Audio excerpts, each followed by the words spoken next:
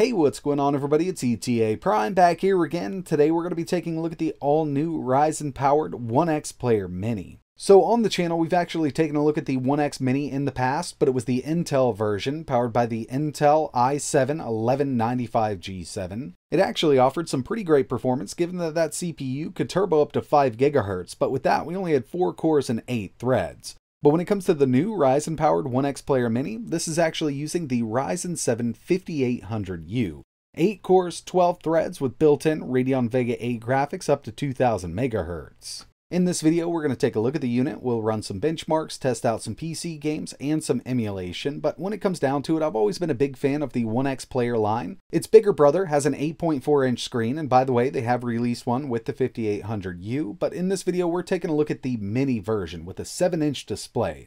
Aesthetically, this has stayed the same from the Intel version. We've got all the buttons we need up front here, dual analog sticks, we've got linear rockers around the back, and like I mentioned, I'm a big fan of this design. I think it's very comfortable to hold, and when it comes to our layout, over here on the left-hand side, we've got our D-pad, our left analog stick. It does have L3, so we've got that extra function button there.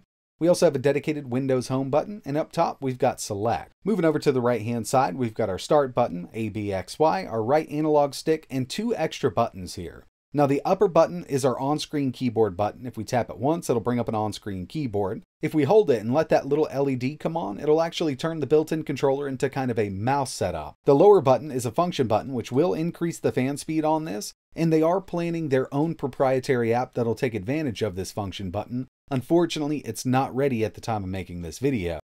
Taking a look at the top of the unit, we've got our shoulder buttons and our trigger buttons. These are linear triggers or analog triggers, so if you just pull it a little bit, it'll give you a little bit of input. Really nice, and they do work very well. Taking a look at the I/O up here, we've got a full-size USB 3.2 port and USB Type-C, which is 3.2. It will support display out, and it also supports up to 65-watt fast charging for the built-in battery.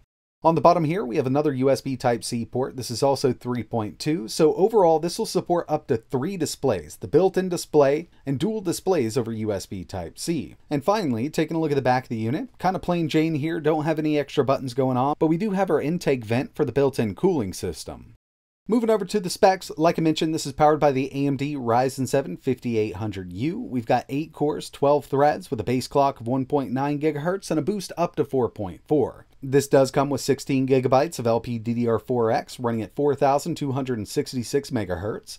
The base model here has a 512 GB NVMe M.2 SSD, and it is an 80mm drive. You can get in there and replace it if you need to. It's got built-in Wi-Fi 6, Bluetooth 5.2, a 12,600 mAh battery with 65-watt fast charging capabilities, and it does come with a 65-watt charger in the box. And when it comes to the display, it looks like they have 2 different models, one with a 1200p display, so it'll be 1920 by 1200, or you can opt for the one I have here, which is an 800p display. It's 1280 by 800, and it does look really good. Both of them use an IPS panel that does have some really vivid colors.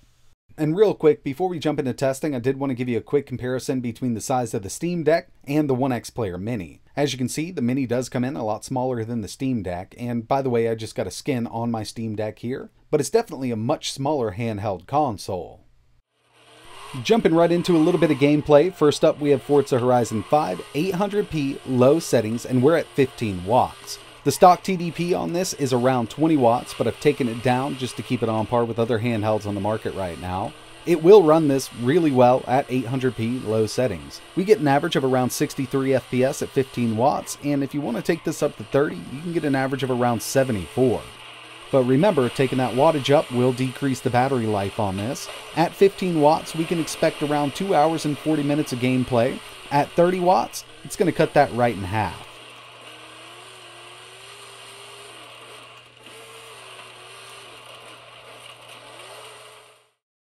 Alright, so before we jump into testing, I wanted to show you the stock TDP here. I'm going to run a stress test, and with core temp, you can see it jumps up to 25, and then it'll back on down to 20. So we basically have a 20 watt TDP right out of the box, but this can be fully adjusted up to 45 watts. But obviously it's going to burn a lot more power, and in turn you'll get much worse battery life. So for the game testing in this video, I'm going to back this down to 15 watts across the board. That way we're kind of on par with what the Steam Deck is putting out and battery life. But before we move over there, the first thing I always like to do is check out some benchmarks, and first up we have Geekbench 5. So this was run at the 20 watt TDP setting. We've got a single core of 1429, multi 7835. Taking it down to 15 watts does decrease that multi-core score by quite a bit. But we're keeping on par with the single core here. It just kind of shows you the scaling that can go on from 15 to 20 watts here, at least on the CPU side of things. Next up, we've got some GPU benchmarks with 3D Mark Night Raid, and at 15 watts, we get a total score of 14,992. But as soon as we take it back up to that 20 watt TDP with the 25 watt boost, we get a total score of 16,527. So obviously, throwing a little more wattage at this APU does increase performance on the CPU and the GPU side of things, but the very last one I ran here was just Firestrike at the stock 20 watt TDP.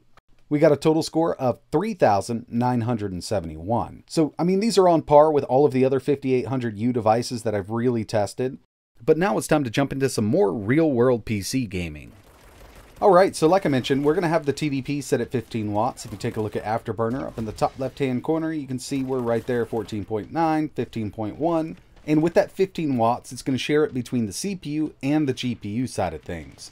We can't get those maximum boost clocks on the CPU and GPU at 15 watts, but it still does a pretty decent job. Control, 800p, low settings, we're getting an average of around 37 FPS. Next up, we've got Fortnite, still sitting at 15 watts. We're at 800p medium settings, and most of the time I use the performance setting or the performance backend, but this time we went with DirectX 11. Fully playable here, we get an average of around 74 FPS, but locking VSync on is going to take that power consumption down, and you'll have a great experience playing this.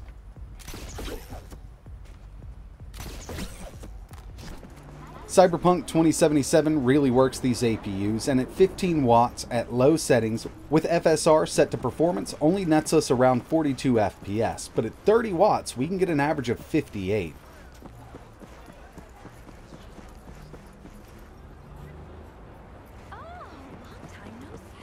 This thing actually handles God of War quite well. We're at 800p original settings. FSR is set to balance, not performance. We could get a little more out of it at performance, but it does degrade the quality of the picture. 15 watts here, looking really good. We're getting an average of 38 FPS. And taking this up to 30 watts with the same settings gives us an average of around 47 FPS. And finally here, for the PC game side of things, we have Elden Ring. 800p, low, 15 watts, we're only getting an average of around 34 FPS. When it comes to the Steam Deck, at 15 watts, same exact settings, that averages around 42.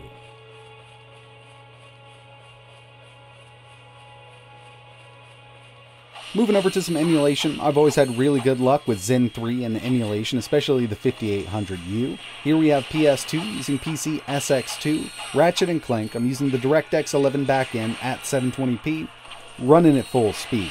The 5800U in this thing offers awesome PS2 emulation performance. And the same goes for Gamecube and Wii using the Dolphin emulator. We don't even have to pull 15 watts out of this while running the Dolphin emulator with the Vulkan backend at 720p. Now some games might jump up there, but as long as the game's compatible with the emulator itself, it's going to run at full speed on this unit. Moving over to PS3 emulation using RPCS3, Vulkan backend, 720p, Tekken 6. Not the hardest one to emulate, it does pretty good on lower end chips, and even at this lower TDP we can run this at a full 60 FPS. Really great performance, but there are games that are going to struggle at 15 watts. Here we have Skate 3. This just loves those extra cores, threads, and a higher clock, so at 15 watts it's just not going to cut it. But we do have the ability to take this on up. I mean, we can go up to 45 watts on this unit.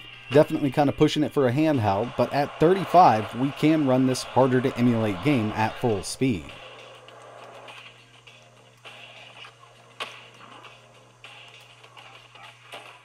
So overall, with the 5800U version of the ONEXPLAYER Mini, it does perform pretty well, even at 15 watts. With this APU, you definitely want to take it up a little bit just to get the maximum performance out of it, which will decrease battery life. And at 15 watts, playing AAA games that can utilize all of that wattage, I get around 2 hours and 45 minutes of battery life out of this thing. It's got that 48 watt-hour battery.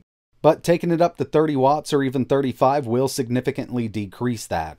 You can expect around 1 hour and 15 minutes, and it's kind of a given. I mean, we're pulling 30 watts plus the screen and everything else going on, and we only got a 48 watt-hour battery. So it's really up to you. I mean, you can sacrifice that battery life, up the TDP on this, and get better performance out of basically everything that we saw in this video, or you can keep it low at 15 and get the maximum battery life that we can out of this thing.